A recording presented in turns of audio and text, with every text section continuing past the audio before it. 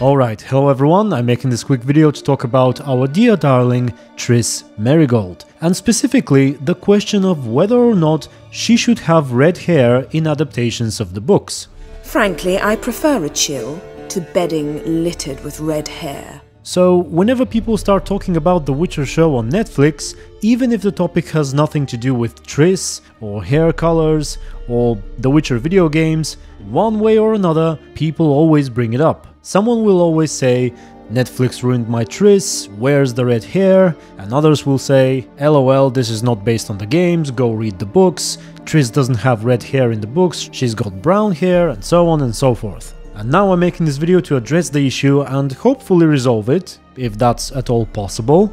I will of course base my arguments on the books and specifically the English translations. I know I have some Polish audience as well, so I'll count on them to correct me if there are any grave errors made in these English versions. Also, before I begin, some people have been saying that the author of the books confirmed that Triss is supposed to have red hair in some interview or something.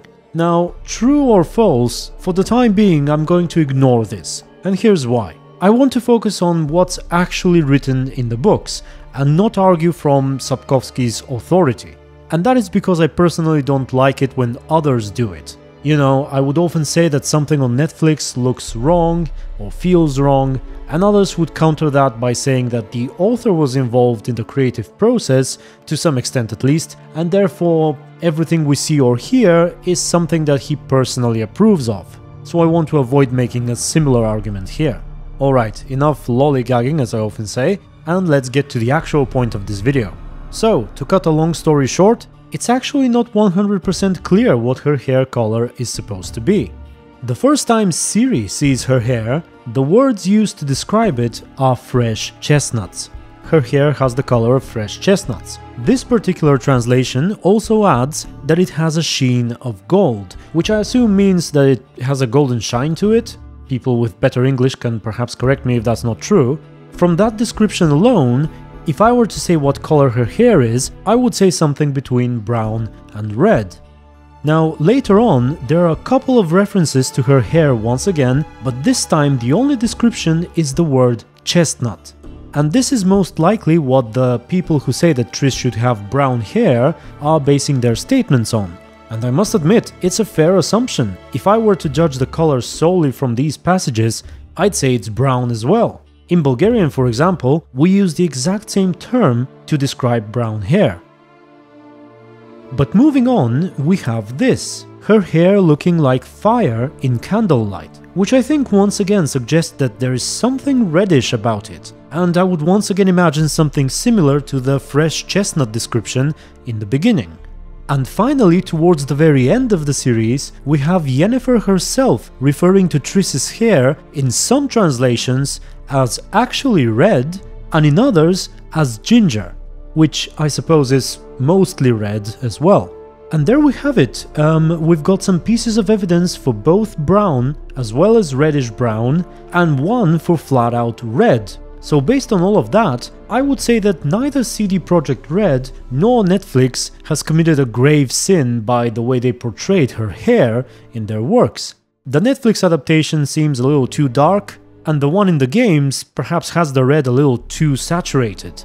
But overall, I think that criticizing either of them too much for their hair color choices is unreasonable. Okay, and shall we talk about her eyes as well?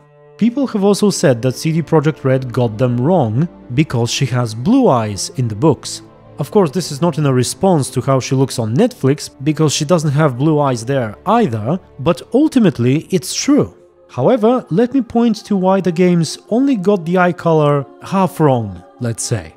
She does indeed have green eyes in The Witcher 3, but if you read the codex entry in the game, you'll see that in it says her eyes are blue. So what the hell is going on? I guess the guys who wrote this knew what they were doing, but forgot to pass it on to those who modeled Triss? Who knows? Okay, so finally, who wins in their depiction of Triss Merigold's appearance? Well, I would say it's the games. And not because of her hair color or eye color, but the overall appearance. When compared to Yennefer, she's supposed to be the more girly one, more teenager-like, I suppose, however you want to call it. And in the show, she actually looks older than Yennefer. And that's the main reason why I think CD Projekt Red did a better job in that department. Now, of course, I realize that video game characters, although often based on real people, can be fine-tuned to a much greater extent than real people, but still, if I had to choose one over the other, I'd definitely pick the game Triss. So finally, I'm looking forward to hearing what you guys have to say down in the comments about all the things I've talked about, especially from my Polish viewers. And if you did enjoy this video, feel free to give it a like. Alright, with that said, I want to thank everyone for watching, special thanks to my supporters on Patreon and YouTube members, and until the next video, stay tuned and be good. Listen, Shut your gob, ginger whore!